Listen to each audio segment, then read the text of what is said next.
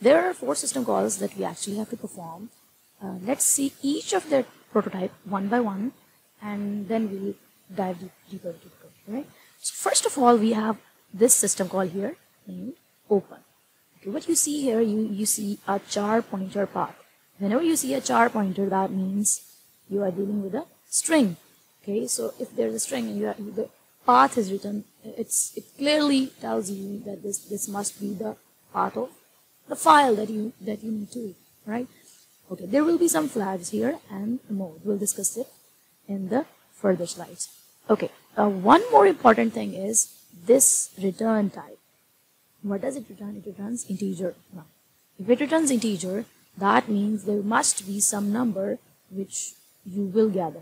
So actually what it returns is some number, and traditionally we just call it FD. Right? FD means file descriptor. So actually it's a number that specifies which file is open, and we use it to point to that particular file later on in the program. So that's what it actually is. So this FD, this file descriptor, will be used later on in the other system calls. Okay, let's see the second one, close. So again, you see what does it take? What's the parameter? FD. That means you must have to give it a file descriptor that you have to tell it which file you want to close.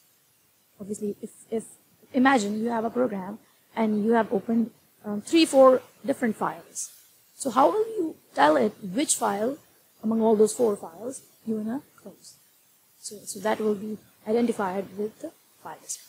So you give it the file descriptor. The third point is, the third system call is read. Okay, now let's see its arguments. First of all, we have to tell from which file do we want to read. And how can we do that? Obviously with the file descriptor. We'll tell it the file descriptor. Which file are we pointing to? And then second parameter is character pointer buff. Character pointer means again string. This is actually the buffer where you will, when you will read the file, you will write your, whatever you have read, you will write it here. You will keep it actually, you will store it in this variable actually. So you have a file here, you have a text file, and you will make a variable, another variable. We are calling it buff here, maybe. So what will happen is this file has some lines in it. You will read it, and then this read call will actually read this file and then store whatever is written in it in this variable. So that's it. And the third parameter is size. It actually tells how many bytes do we want to read. So okay, now this is a very interesting. This is actually a system call, not a function call. And when you are dealing with system call, you are very close to the operating system, to the kernel. You're close there. You're not using a function call, right? So when you are doing something, you are writing a low-level code, which is near to the hardware, to the operating system. When you are doing that, you definitely have to handle a little more stuff than usual. So you must never have seen the size thing, the bytes thing, in some high-level programming language. For example, I don't think you've seen it in C#, or not even in C++, right? Obviously, I'm talking about function calls. You have not seen these things in the function. Right now, we're talking about the system call. So when writing a system call, you have to handle this information too, that how many bytes are we going to read from this file, right?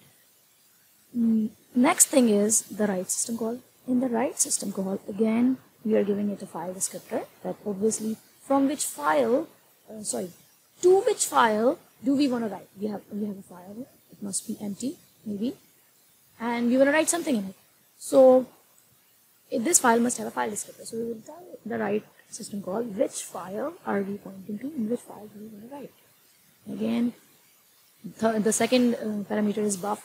You must have some string which has something written in it, and we will just write from this string to this file. It will be written here. And the last one is, last parameter is the size, and again it's the same thing. But how many bytes do we want to write in this particular thing?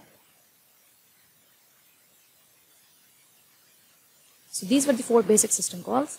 Let's dive deeper into the code and see actual real examples of them, and then you'll understand it better.